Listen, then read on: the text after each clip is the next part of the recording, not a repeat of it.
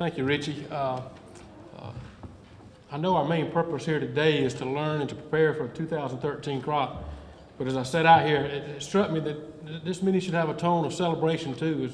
As we take a moment, I think it'd be appropriate to take a moment and look back on last year and the things that were accomplished and just a phenomenal crop that we had. A lot of factors went into that.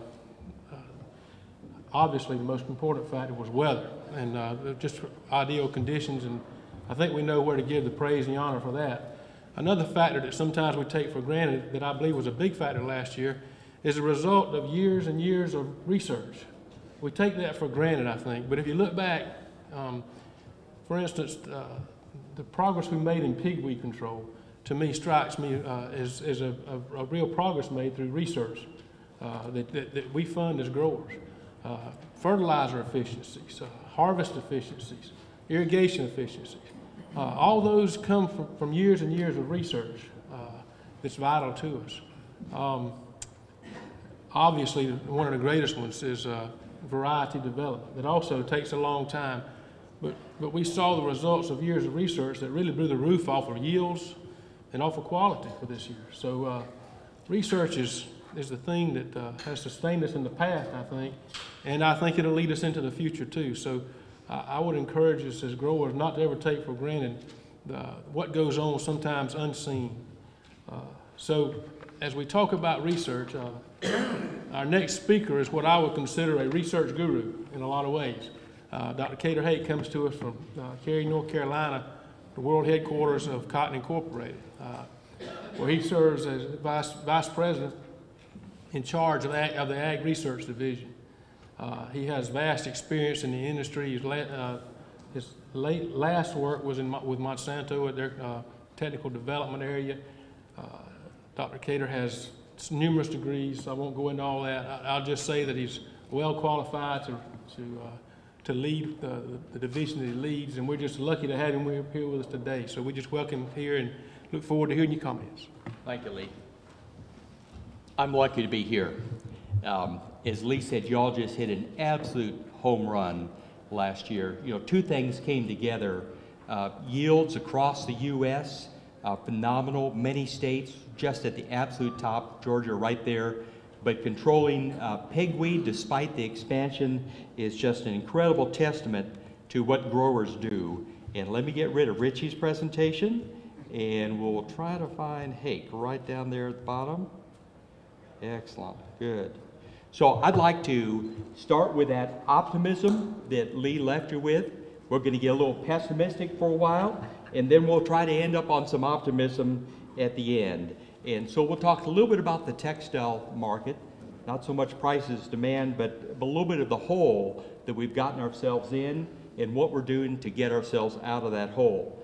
And here's the first chunk of that hole, is we all know that on a global basis, the demand for textiles closely tracks the economic growth of the world, and that's what these two lines show, that when things are good, as they were for a big chunk of time, about 8 years there, going up, the world economy goes up, and world demand for textiles goes up. Then we hit that 2008, and both come crashing down.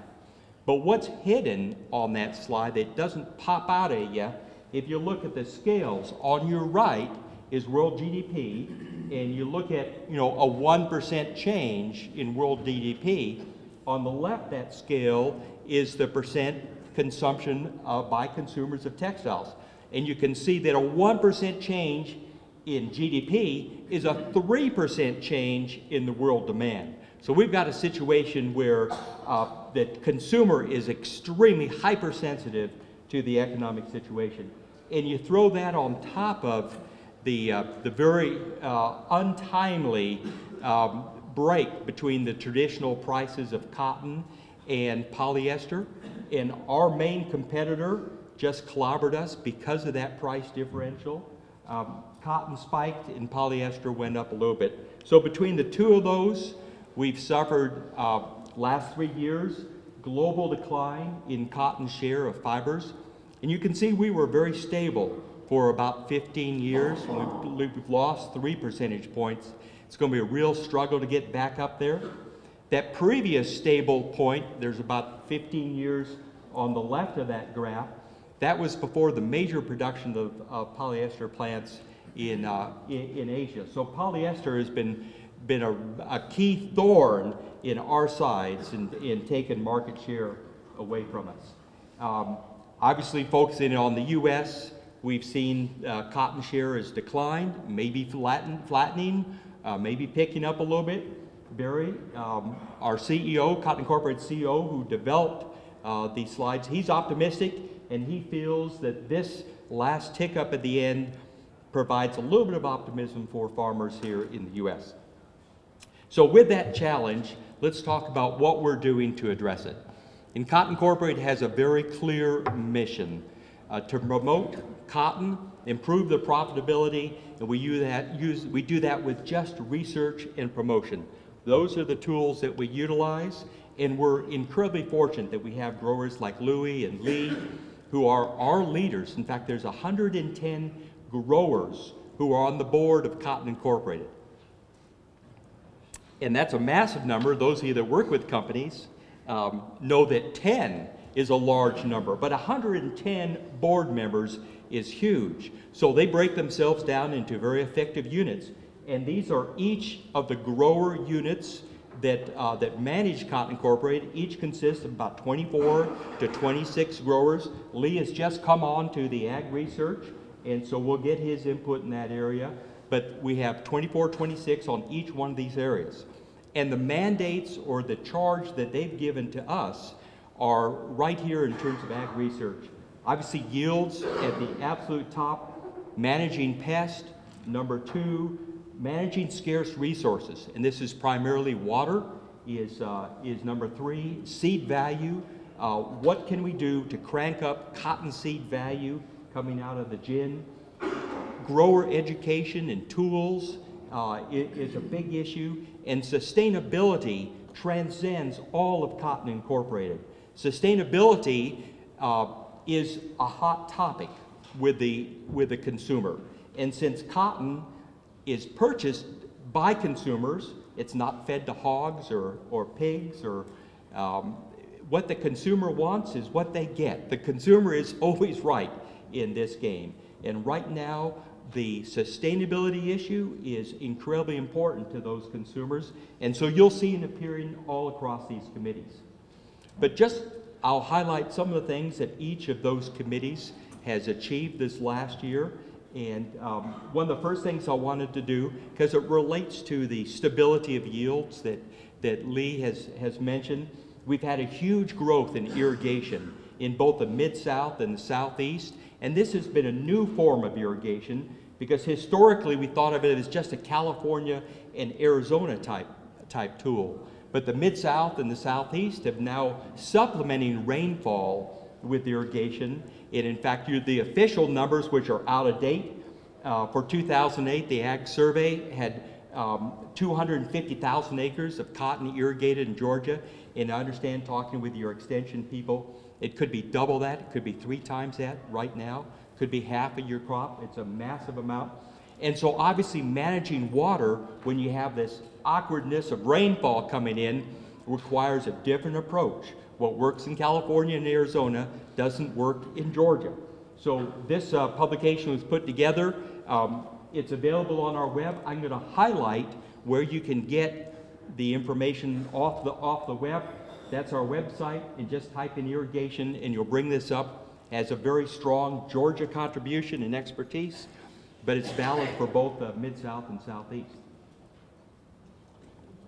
Another component of water management in the humid areas is also driven by that untimely rain that occurs, because even though you can do an excellent job of forecasting where hurricanes are going to go, we still struggle with that day-to-day weather and trying to forecast that.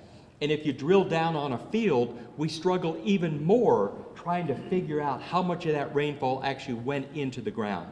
So in the rainfall area, irrigation, the scientists feel strongly that some measure of soil moisture really helps to really dot that I and cross the T as to how much water is in the root zone, how much is the plant using trying to understand whether we need to turn that pivot on or whether we can leave it off and save a little bit of money. So last couple of years, extensive work looking at soil monitors. These are the couple things that, the four that really shined. We've got other ones that are under evaluation. The technology for wireless communication is there with these type of soil moisture sensors. Another area that adds a cost efficiency to cotton, obviously, is precision application and knowing where, what parts of your field are yielding at what level, trying to identify these problems and match your inputs to it, is an area that is reviving interest with yield monitors. And so with the help from experts here in Georgia, just recently put out a guide again on our web.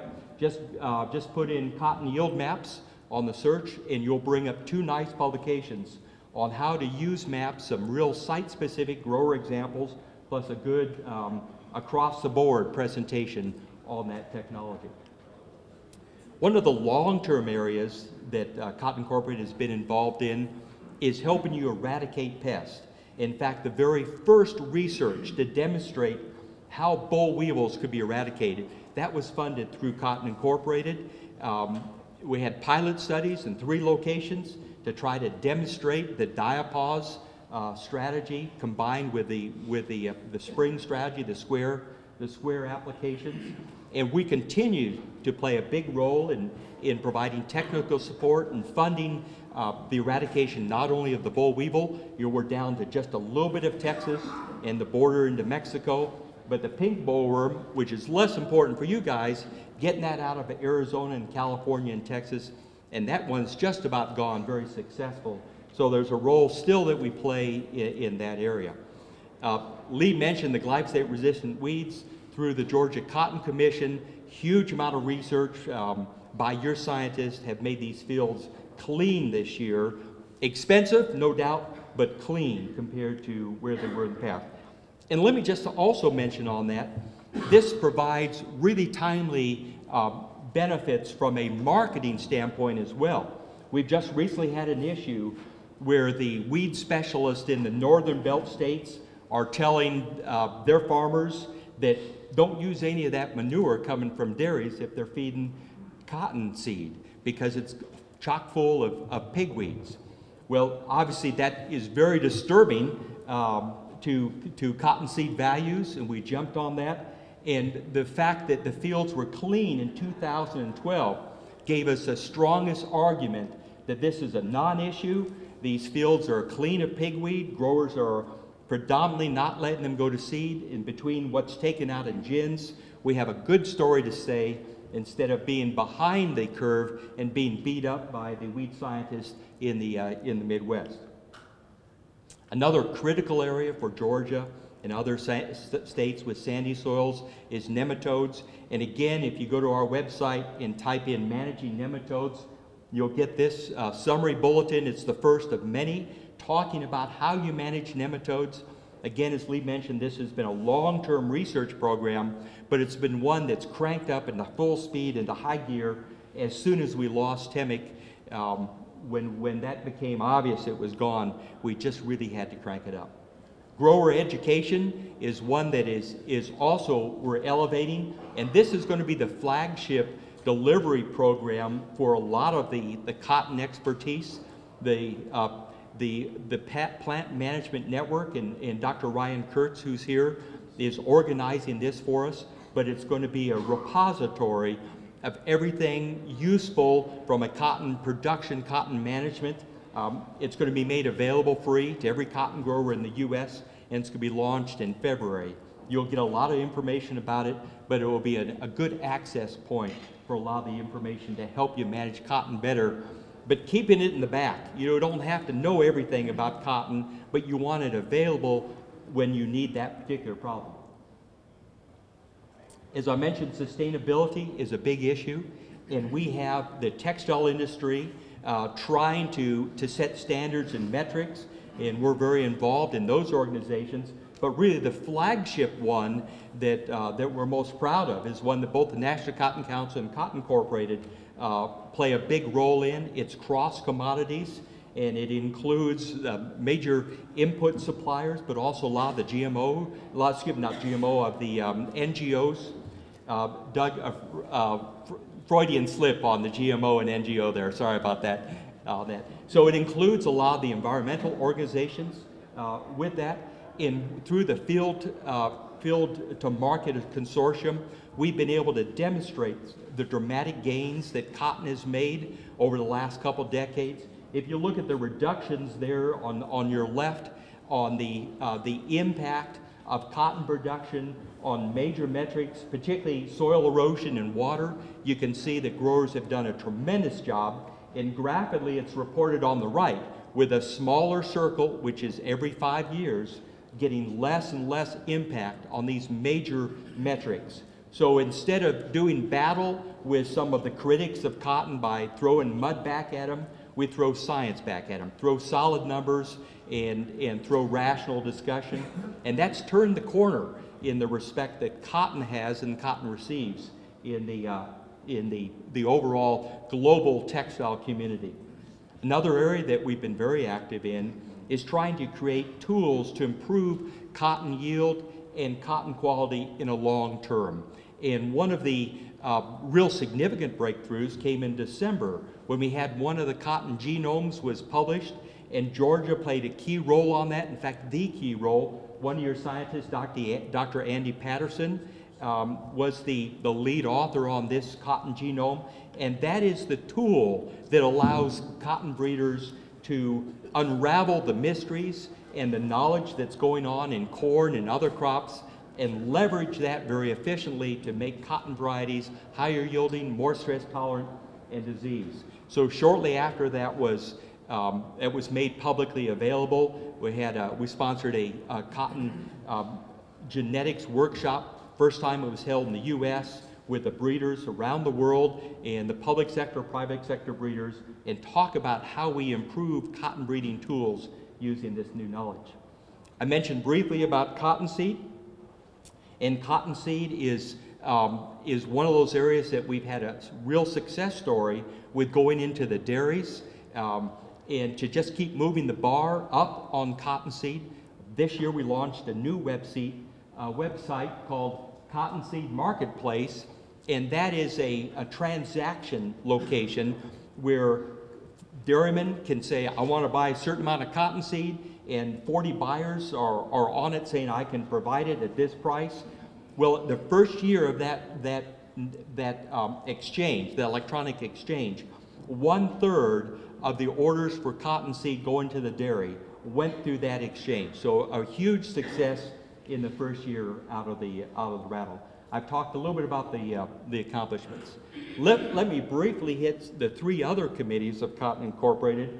The next one is research not in ag, but research in textiles and in innovations in the processing of cotton and new innovations. And I'll just hit a couple highlights on these.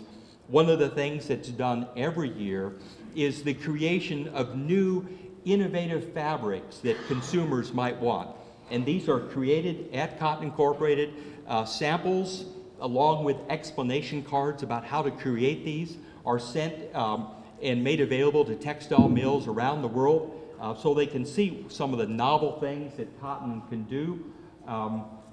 These were actually the ones that were the biggest hits in 2012. So you'll see these in garments in 2013 because there's a little bit of a lag time from innovation to actually getting in the shelves. One that I think is really, really cool is wrinkle resistance. You know, we've addressed that primarily with chemistry by holding the cotton, making it stiffer together, but we're now looking at using psychology to control wrinkles.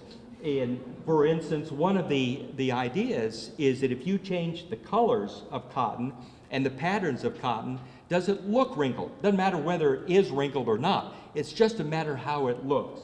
And these are all wrinkled versus pressed garments. And you can see that some of these colors, like the yellow, the wrinkles disappear a little bit better.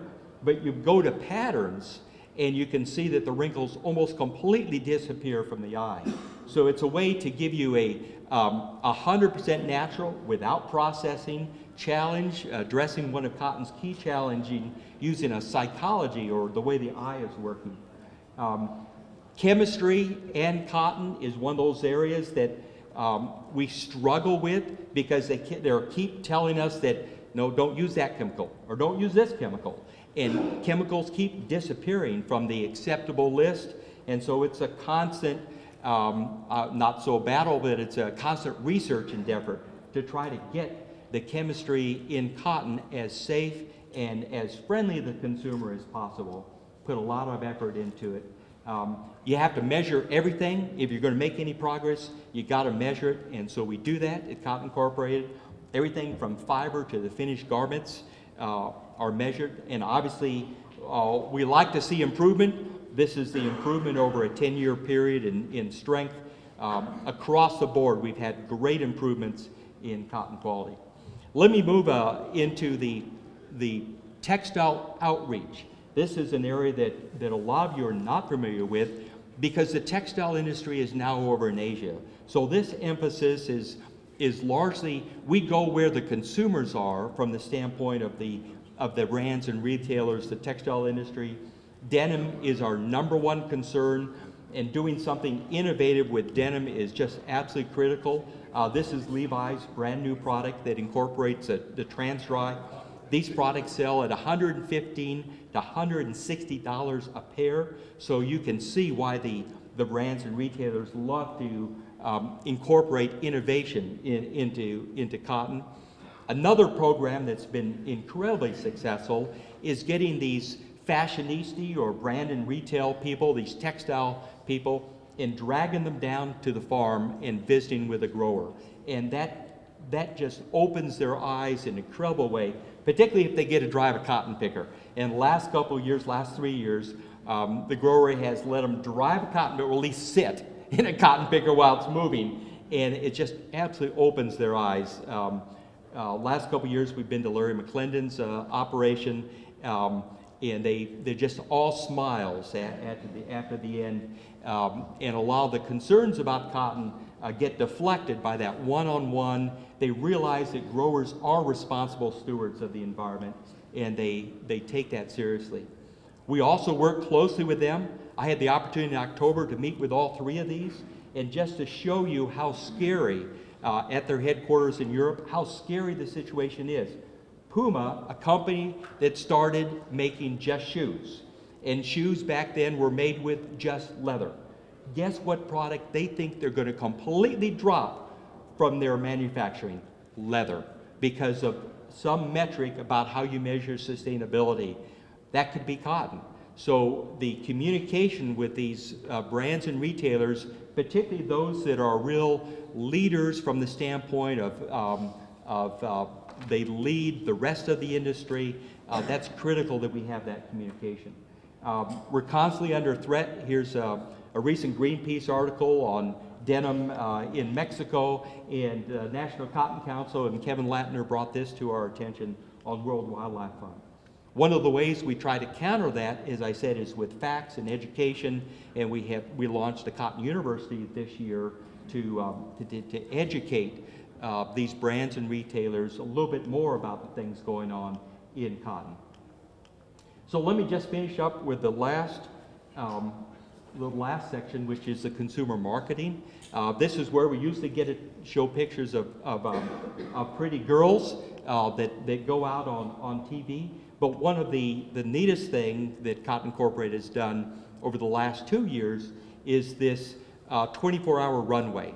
When I heard that, it didn't make any sense to me at all. Why would you have pretty girls walking up and down a stage for 24 hours? They got to look pretty ragged by the end of that 24-hour period. But the whole idea was to show the utility of cotton every single hour of the day. And it's going to be, it was done in 2011, it's being repeated in 2013, coming up soon. But what they're doing really different this year is they're generating a lot of good press and a lot of PR building up to it. So they've brought in these fashion consultants from around the US that are talking about it and getting the excitement going. talking about how developing the show is going to come along. And we're using our fashion models that do the advertisements for us. We're using them as part of that buzz.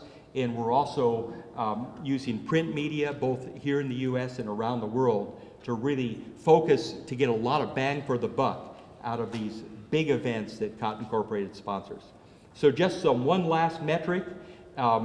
This is how respected the advertising and promotion program is by our key target. That top line right there is women aged 13 to 34, the target market, and you can see that their recognition of Cotton Incorporated ads is at an all-time high for the last 5 years. We're actually, for even longer than that, really had a lot of bang for the buck in that regards. So let me just leave you with these are the three pieces of information that I think you should go and look at and download on our web. Go to cottonincorporated.com and just put in either irrigation, cotton yield maps, or managing nematodes, and you get those three hot off the press documents I mentioned. Thank you, Jay. I appreciate the introduction, and I'll hand it back to Richie or Garrett.